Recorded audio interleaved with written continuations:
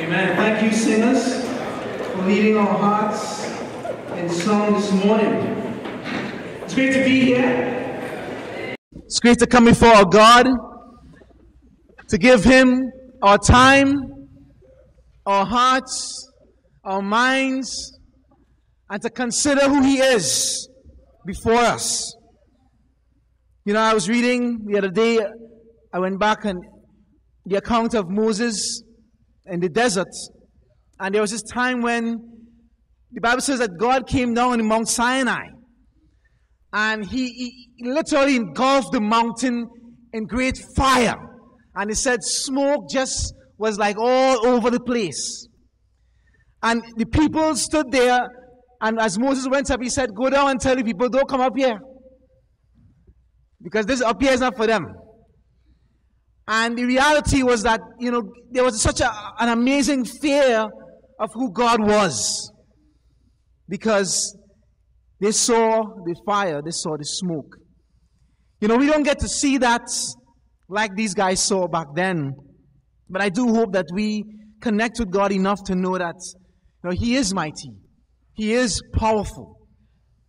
And that when we come before His presence, we do need to have a sense of reverence, of awe, and of fear before Him. Because the last thing we want to do is to take our God for granted. Amen? Amen. So I pray that as you sang songs this morning, that your heart has continued to be stirred by the encouragement that we received so far through communion. Thank you very much, my beautiful wife. Hearing about what it means to be great disciples and having continuous hearts of giving as we set an example. But I pray this morning as we get into God's Word that our hearts will be stirred even more, that we will consider what the Spirit is saying to us at this time. But before we get into our text, I do want to share just a little note from our sister Donna. As you guys know, our brother Patrick is still warded at the Medical Associates Hospital, and we are continually praying for him, and God continues to work and continues to be with him. But Donna sent this to church, to our church family, please. She said she wanted me to read Philippians 1:7, and I'll find that.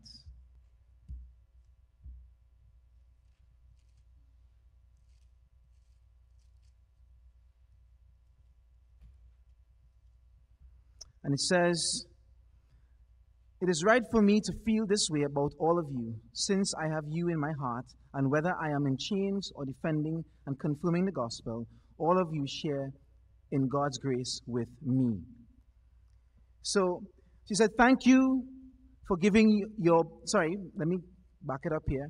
We would like to express our heartfelt and sincere gratitude and love for your prayers, concerns, and love while Patrick has been ill. Thank you for giving your blood and being willing to give blood, for the food you provided and the time spent in the hospital with us, the total support and help you, our church, our friends, our hearts are truly appreciated.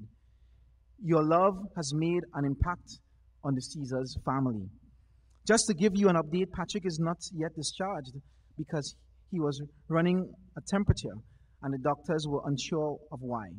We are hopeful he will be sent home today and will be completely healed. We want to apologize for having to restrict visitors because of the nature of the illness and the need for maximum rest as part of recuperation. But as soon as he can, visitors will be let known, so to speak.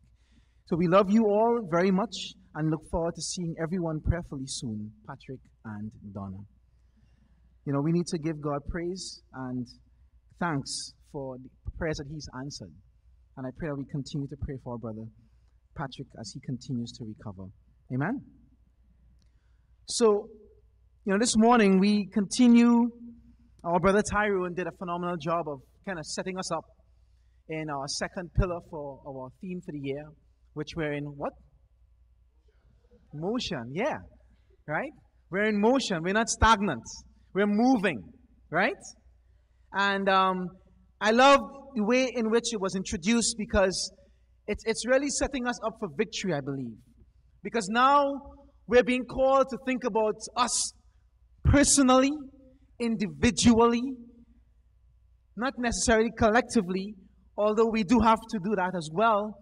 But then there's a real thrust behind us thinking about where am I right now?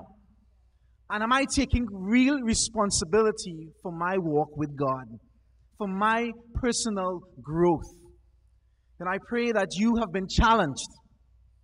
If you haven't been, then I hope you get challenged by that. Because I do believe that we all can continue to grow. Maybe you are growing, and praise God for that. But God wants to take you to newer heights in Him. Amen? So I pray that we all will continue to work on the areas that we know we need to work on. Allow our strengths to bloom, to blossom. Allow the church to see us thrive in the areas of our strengths.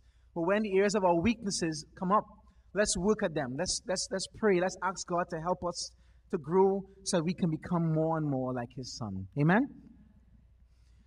You know, the Bible says, or should I say, the more you read about Jesus, it's very interesting. You know, we can easily look at Jesus and think, well, He was the Son of God.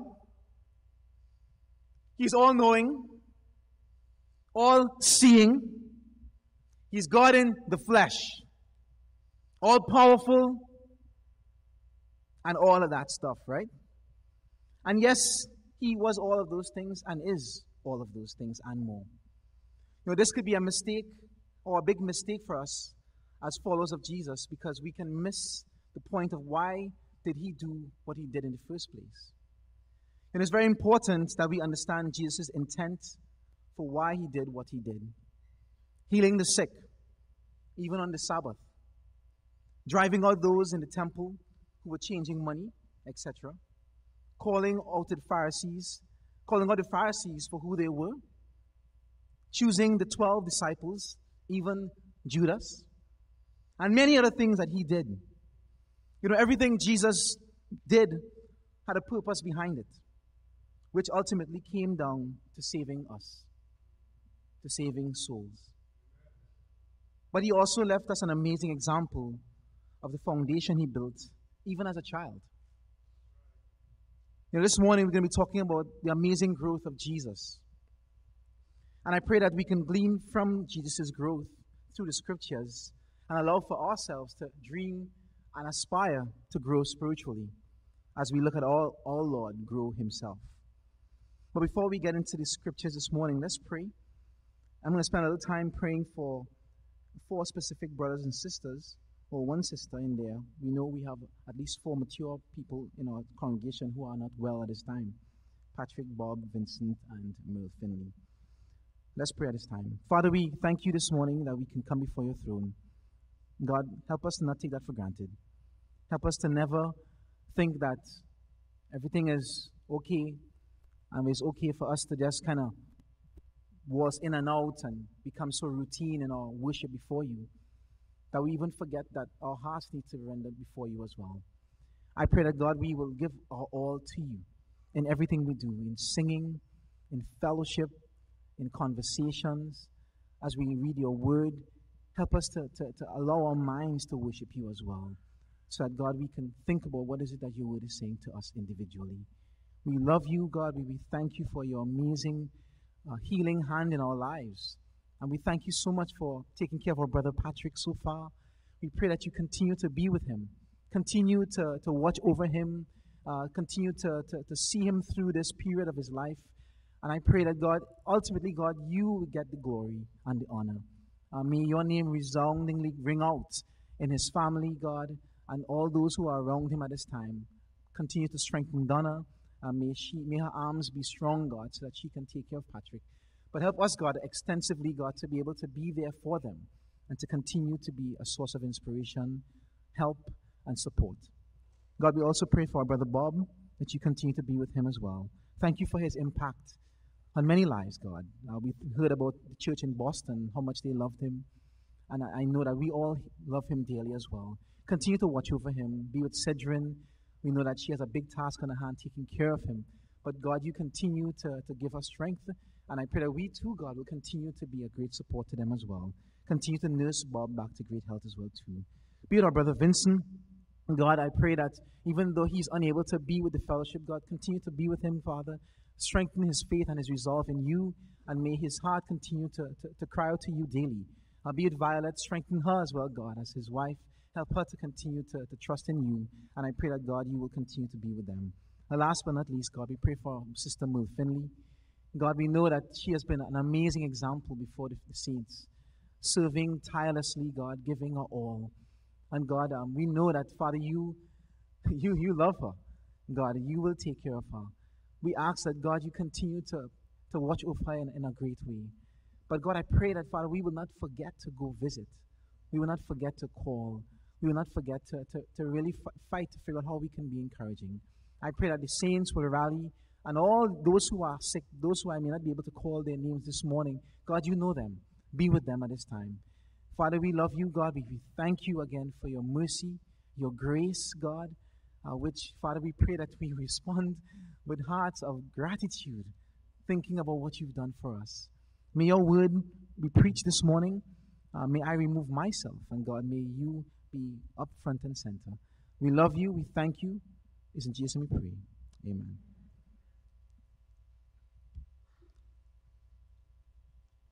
Our passage this morning is read from Luke chapter 2, reading from verse 41. And it is said that this passage is the only one of its kind, describing a period of Jesus' life that only this passage actually reads out when he was a boy. And this morning I have 3 points. My first point will be the most lengthy one. The last two will be a little shorter, so we'll bring it home within time, prayerfully. But point number one is a spiritual foundation. You know, when we think about growth, we got to think about there is a beginning to it, right? The Bible says in verse 41 of chapter 2 in Luke, every year Jesus' parents went to Jerusalem for the festival of the Passover. When he was 12 years old, they went up to the festival according to the custom.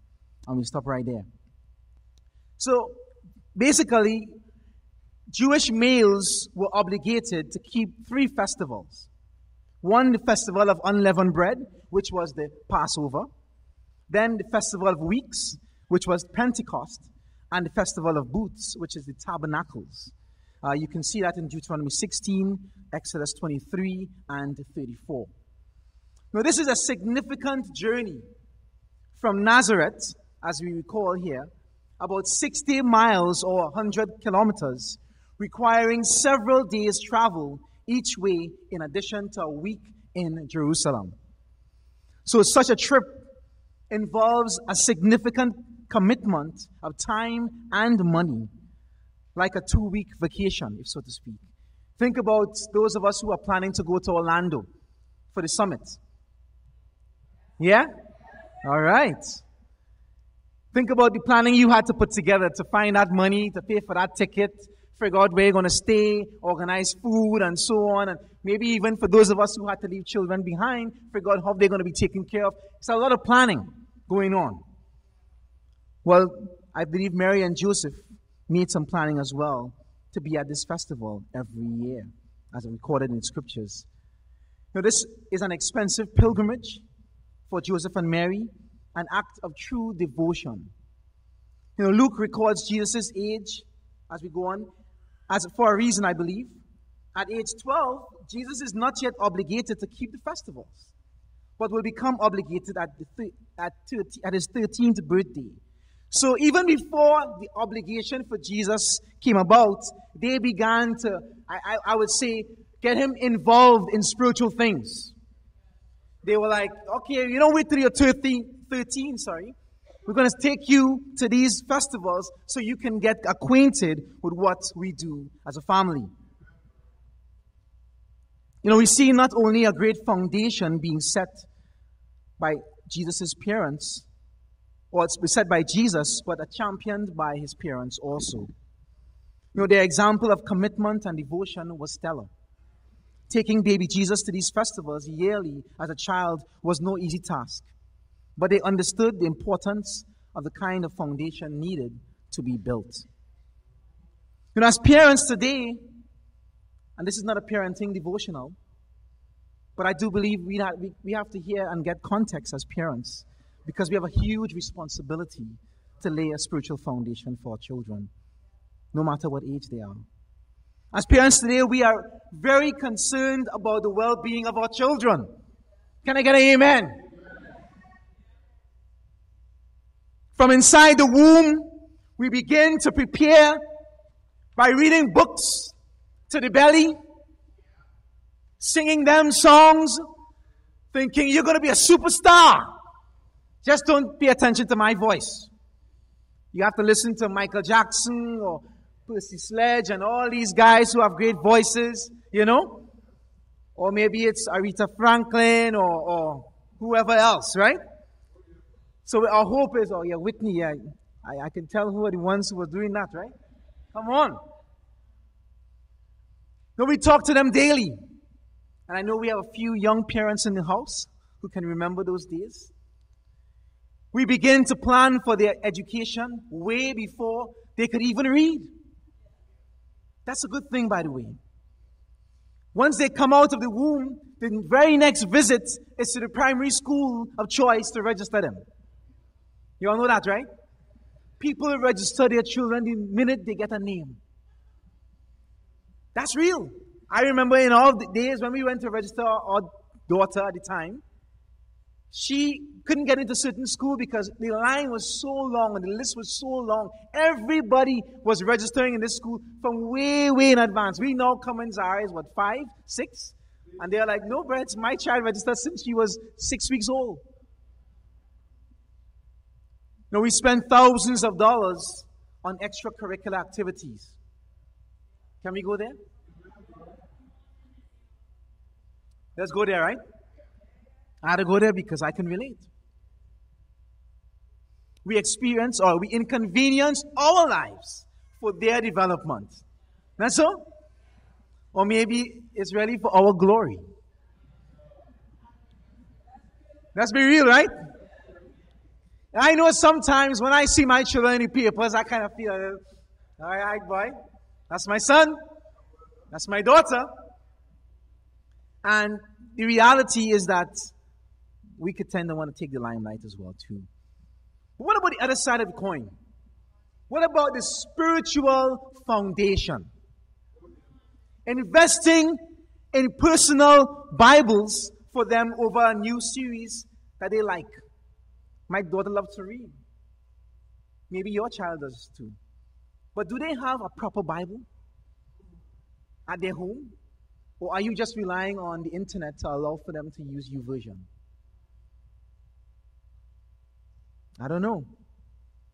Somehow I know for us, we do have our YouVersion, but we got our own Bibles as well, too. I think our children need it as well. Okay. We spend thousands, my bad. But do you have a spiritual plan for your child? How deliberate are you? Is teen camp an issue financially every year? Or are you planning in advance? Every year we talk about teen camp. Every year. It's over and over. It's coming. But sometimes we get caught. What should I say? Most times. I believe that it's a big telltale. Our daughter, she is now transitioning into the teen ministry. It's kind of scary right now, to be quite honest. We took her to the teen orientation on Friday. But as we were driving the car, I said to myself, all right, we got to set this thing up right. Because right away, I began to realize that Fridays are no longer ours. Friday evening from 5:30 to 7. That's it. For the next however years, she'll be in the teen ministry.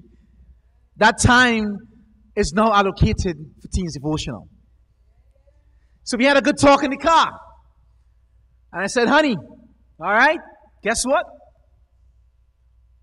We can't plan nothing on a Friday anymore. And she said, what are you talking about? I said, well, we got teens devotional. No, I'm not sure if she's going right away right now, but I'm setting her up because I don't want to come down here. But I have this, I have cricket, because she's in all kinds of stuff. But I think I know now in advance, we got to plan because this is your spiritual foundation we're talking about. This is very important. We already decided that, guess what? There's no chess practice on a Friday anymore. Or it has to either be before or after. Don't know how that's going to work, but teen devotional trumps all of that. So we had to talk. Joseph and Mary laid a proper foundation that inspired how spiritual little Jesus was. And I go through the pains to express how, Jesus was flesh. And he did grow, and we'll talk about that as we go down. But I do think it's kind of hard sometimes to conceptualize that, right? But Jesus, he's God. He didn't need to grow. He knew everything. But no, the Bible says that he grew. I believe that this example is here to teach us how to build. If you're a teenager, spiritual growth is not beyond you. Early 20s to 30s, 40s, even in your 60s and beyond, we can still grow. We can still lay a foundation so we can grow in our relationship with God. Moses learned how to delegate at an old age. Aaron made mistakes but turned things around. Paul repented and became an amazing tool for God's glory.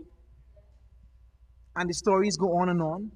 So no matter how old you get, there is always time to rebuild, reshape our lives to reflect the spiritual growth that God desires for us. Even if you feel down and out spiritually. Can anybody relate? Maybe you're tired. You're stuck. Been there, done that, Nino. You can rebuild as well.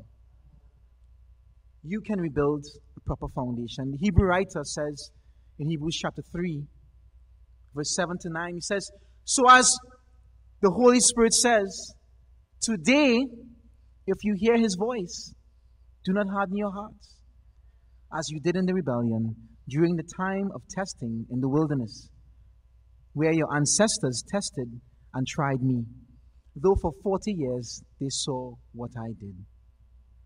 The Hebrew writer here warns us to take heed of the Israelites who refused to reshape their thinking and essentially kept their old foundation and perished because of it.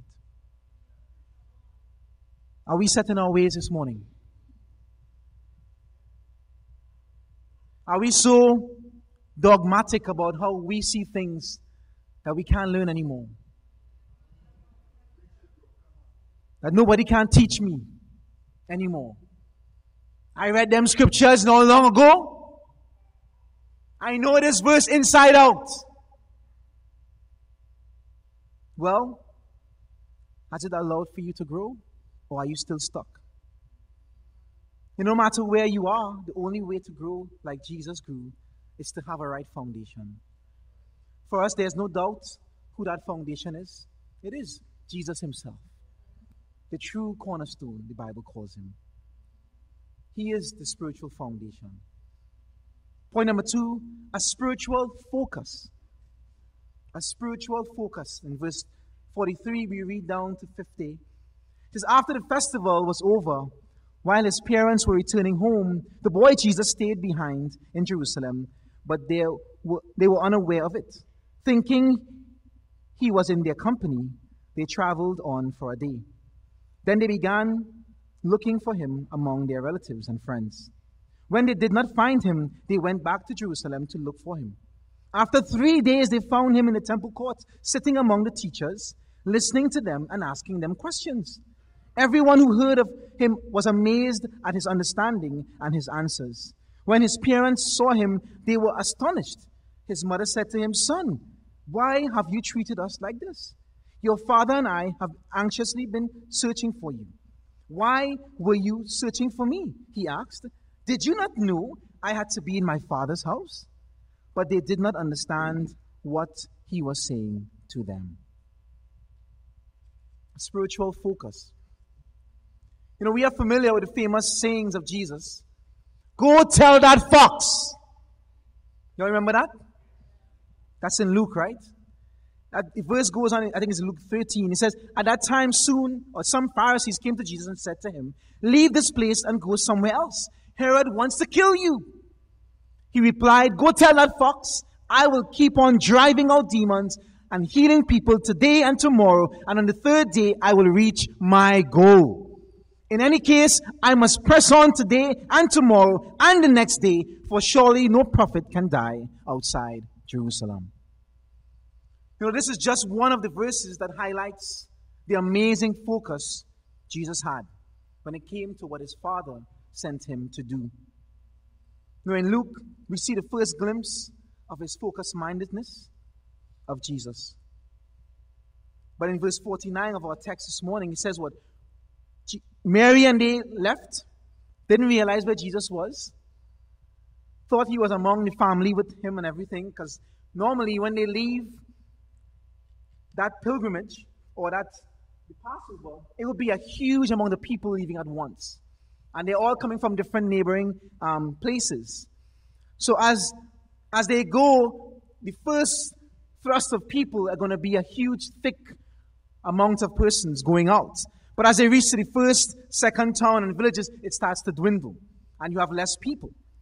So at some point in time, after one day, they're like, where's Jesus? And they began to look for him and realized he was not with them. So for 3 days, they looked for Jesus. They went back to Jerusalem and they found him there. And look at what he says. He says, why were you searching for me? He asked. Didn't you know, I had to be in my Father's house? You know, it's interesting because this wasn't just a focus on himself. He was focused on his Father's will. He was focused on what is God's intention for me. Why am I here? While I am here on earth. You know, this same focus would be challenged in the garden as he came face to face with the cross itself. But he would quickly refocus himself and march his way down the Via Dolorosa, knowing fully what was in store for him. So the question I asked this morning, or questions, what focus does one have to place his life in the hands of God? What focus does one have to trust God with all his or her finances, his job situation? What focus does one need to have to be involved in the mission daily?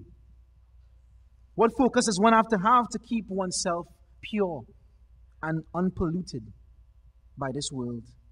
What focus do you need to have to make it to the end of the race? I believe it's a spiritual focus. How do we keep such a focus? Well, I think Jesus laid a very, very great example for us. The Bible says that Jesus developed a focus spiritually by saturating himself with God's word. In verse 46, it says, after 3 days, they found him in the temple doing what? Sitting among the teachers, listening to them and asking questions. Is that you this morning? Who are you sitting at? Who is speaking to you? Whose feet are you at right now? Is it yourself? Is it a co-worker who you know very well can't really help you spiritually? Maybe it's an old friend who you've drawn very close to over the years. And you tell yourself, well, I can confide in you. But there's no spiritual foundation being built or no direction being laid. You know, Jesus knew that he had to listen to those who knew about his Father. Those who knew about the Torah, who understood what did God speak to the Israelites about, and he listened to them, and he also asked questions. He sat at the feet of the teachers and listened as they taught the scriptures. He asked questions and discussed the scriptures with them. He showed great enthusiasm for God's word. He was also humble and teachable. How are we doing in this area? If we want to grow spiritually, we've got a lot of help from Tyrone so far. But I do believe that we got to buckle down and ask ourselves, man, how disciplined I am when it comes to my scripture studies. When it comes to opening the Bible daily and asking God, what does your word say to me? Taking time to read or allow God's word to penetrate our hearts and teach us about certain things when it comes to our focus on Him. Are you focused on what is spiritual, or do you have an earthly focus? I do believe that it's very tempting to focus on the earth, on what is down here. We have many distractions. We have many stresses, many issues, many dramas. They're striving or clanging or trying to get our attention on a daily basis. But we have to ask ourselves, man, where does God want me to focus? And how important is it for me to do so? When we come to church on a Sunday or a Wednesday, are we easily distracted? Or are we locked in to what the Spirit is saying to us individually? Are we done with learning? Or are we teachable? And it's amazing how, Jesus, being the Son of God, came and set an amazing example of what it meant to have a student's heart and to be somebody who would learn from others. If the Son of God could humble himself and sit at the feet of men to learn, what excuse do we have for not sitting at the feet of each other? None whatsoever. We will have no excuse. So let's take example from Jesus and have a spiritual focus which allows us to listen and ask questions to see how we can grow.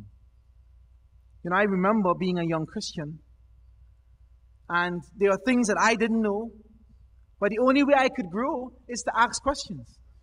It's to talk to people. It's to get advice. Go around and sit at people's feet. So I sat at people's feet. I sat at family group leaders. I spoke to the minister. I spoke to those who I knew were spiritually mature in their faith and asked questions. And I believe we do that. But I don't know if we do it enough. Maybe we choose what we want to seek advice in. I'll seek advice about my finances. But when it comes to my romantic life, don't ask me about that. I don't need no input on that. I go handle myself with that. Is that your heart this morning? I know the singles we are constantly talking about this topic about dating. But are you open? Are you really open to the input that you're receiving? I hope we are. I believe that God's Spirit desires to give us what we need. And a lot of times, we get in trouble when we focus on what we want. There's no magic wand to wave to give us the things that we want. There are a lot of things I want, honestly.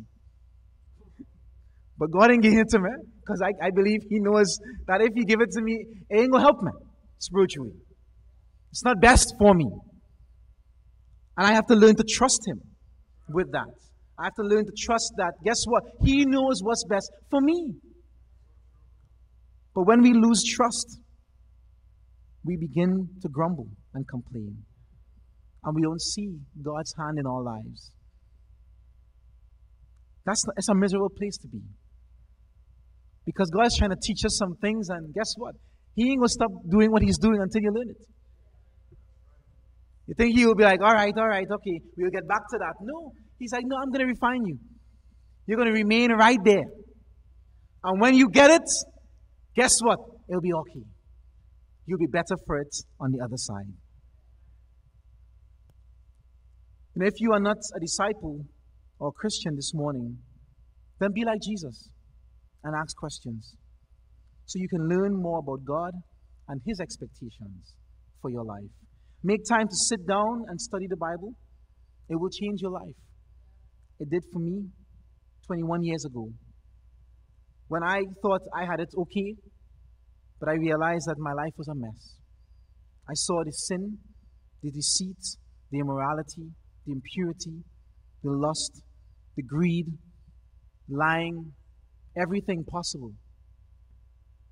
But it's only when I allowed God's word to impact my life. And I listened. I sat at men's feet. I listened to what they had to say. And I allowed them to impact my heart through God's word. This is the only way I'm able to stand before you today. Because God did what He had to do. But I had to learn. I had to grow. I had to allow myself to learn. You know, are you lukewarm this morning? You know what lukewarm is? You're neither hot nor cold. Are you?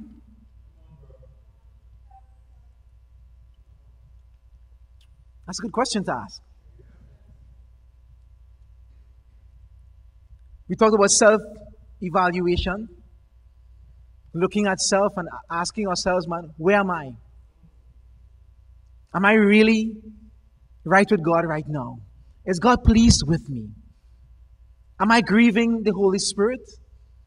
Or is He joyful? You know, one of the areas I struggled in recently was sharing my faith. I found it really hard at different points to talk about Jesus. I remember going on campus one day and it took me all but maybe 20 minutes before I could open my mouth. I'm just being real. I lost my spiritual fervor. I lost my zeal in that area. And I remember this Friday, we went to campus. And we said to ourselves, all right, the goal is we go in campus for 1 hour. The first half hour, we're going to go share our faith. The second half an hour, we're going to have a Bible discussion. And I challenged myself. I said, all right, we got to get back on the horse. I have to get back in the race. I have to get back focused on what God has called me to do. So I went out. I took Joshua with me. And we went and we just talked to everybody that moved. And God blessed. We met 2 guys who are open to studying the Bible. And I have 2 Bible studies set up next week, Wednesday. Praise God for that. But the reality is that it took me making a real decision. That guess what? I'm going to get off of my behind and I'm going to do what God has called me to do. I'm going to decide, guess what? I need to work on this area. I can't be lukewarm for God. I have to be either hot, sadly, or cold. Because God will spit me out of His mouth.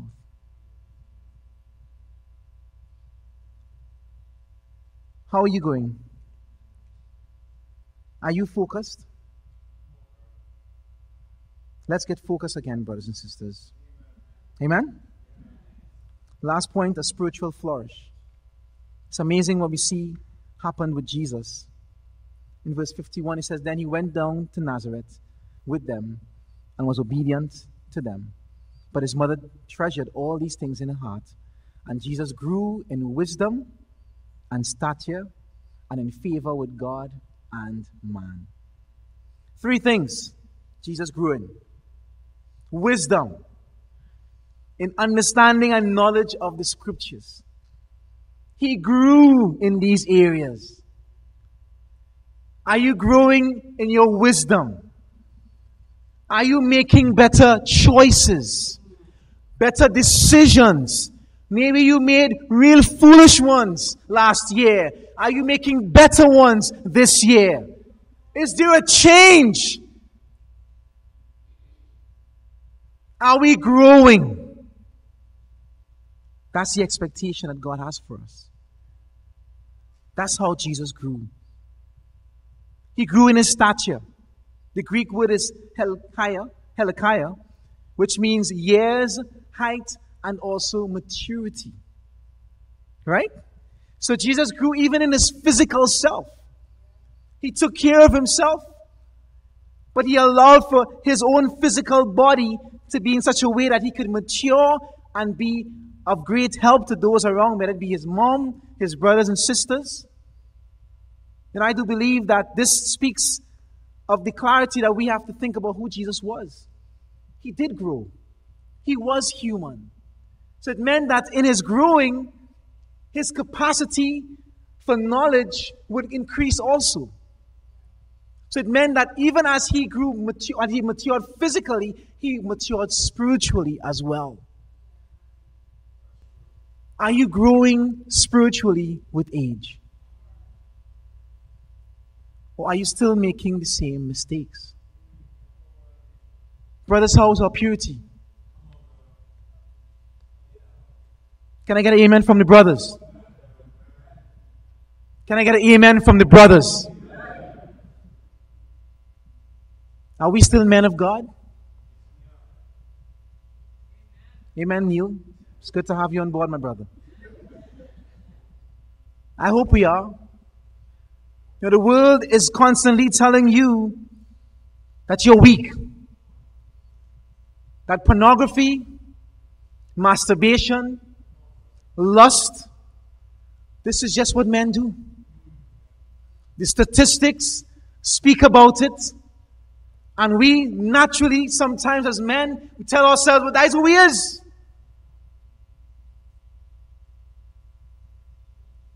We need to grow.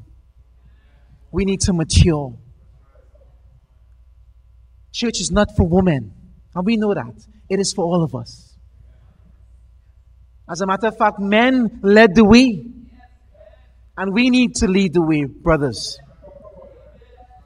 Let our sisters feel as though they are being led by strong spiritual men who are growing in their love for Jesus, who are growing in their love for righteousness, in their love for holiness.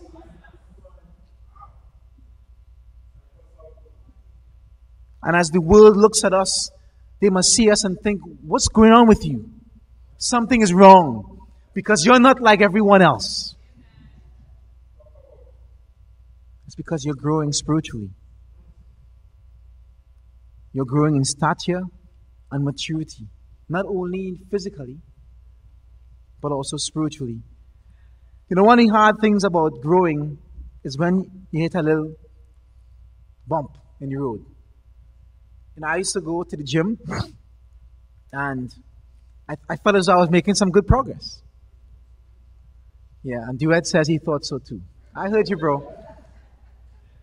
And I would have you, my wife said I was making progress, and she doesn't lie when it comes to those things. So I was very, very happy about my progress. Until about a month ago, I got tendonitis in my right wrist. And I was told by my wife at the time that, honey, I think you're going a little too heavy in the gym. So I didn't take her on at that time. Of course, it turns out that she was right. Again. And Doctors Peter and Sandy Swaby, all the way from Jamaica, came. And Sandy was like, bro, no more lifting of weights. Let's just say I was struggling. Big time.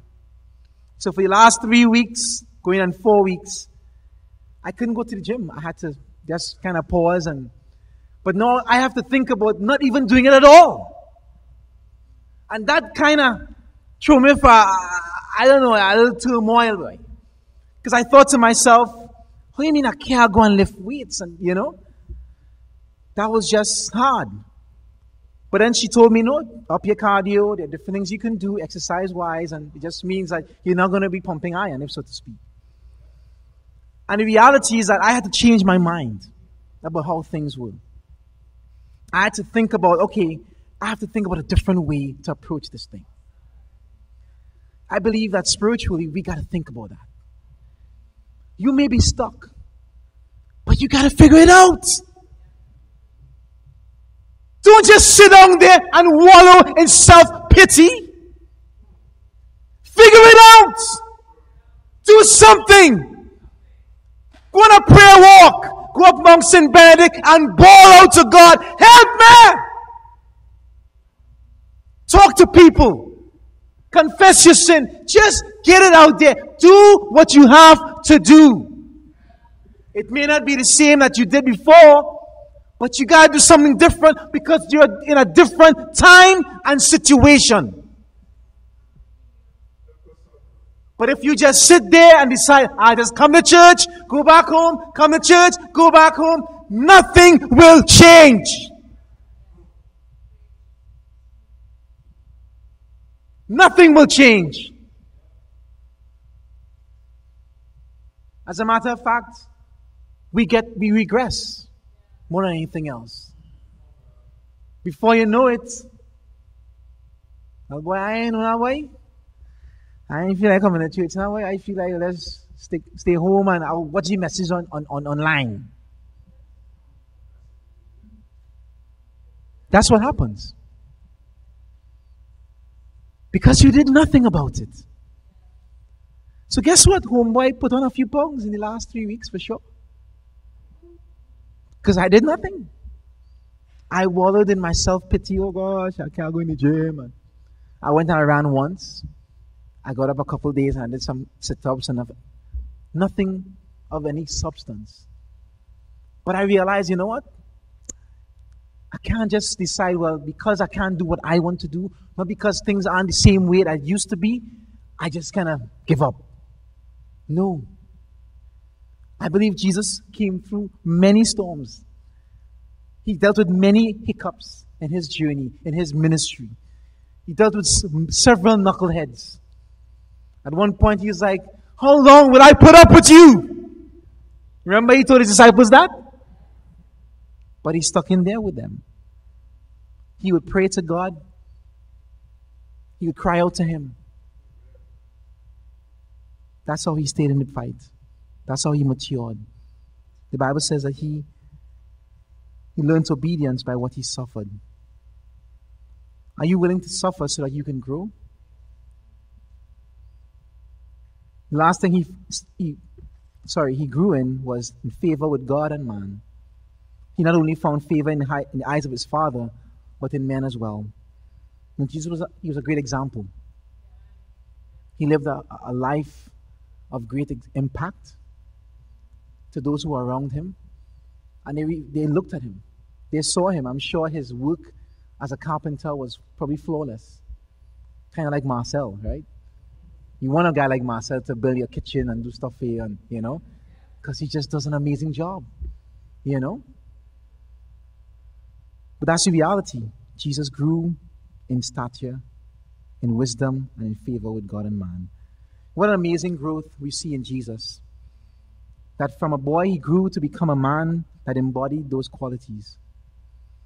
I'll end off with one last scripture. The Bible says in Colossians 2, Paul, I believe, describes Jesus in one of the most amazing ways. It's the first time I really delved into this passage. In verse 2 of chapter 2 in Colossians, it says, my goal is that they may be encouraged in heart and united in love, so that they may have the full riches of complete understanding, in order that they may know the mystery of God, namely Christ. Here it is. In whom are hidden all the treasures of wisdom and knowledge. All the treasures of wisdom and knowledge is found in Jesus. That's how amazingly Jesus grew. That he embodied all wisdom and knowledge. You know, Jesus flourished spiritually to the point where all the treasures of wisdom and knowledge were hidden in him, according to Paul. What amazing growth. And I pray that we are all amazed and inspired by the growth of Jesus this morning. But I also pray that we take heed of the importance for us all to grow as well. Let it be said of you that you flourished spiritually. No matter where you feel you're at right now. Maybe you just think, man, I'm bombing it. I am nowhere close. I just barely make it to church this morning. That's okay. You too can flourish spiritually. You too can grow in your faith. and in your love, you can grow in wisdom, in stature, in favor of God and man, just like Jesus did. You know, a spiritual foundation, a spiritual focus leads to a spiritual flourish, which ultimately speaks of the amazing growth of our Lord Jesus. I pray that we would all allow the life of Jesus to inspire our hearts and our lives as we strive to become more and more like Him, because we know that it's only in Him that we can grow spiritually. Amen? Amen. God bless you.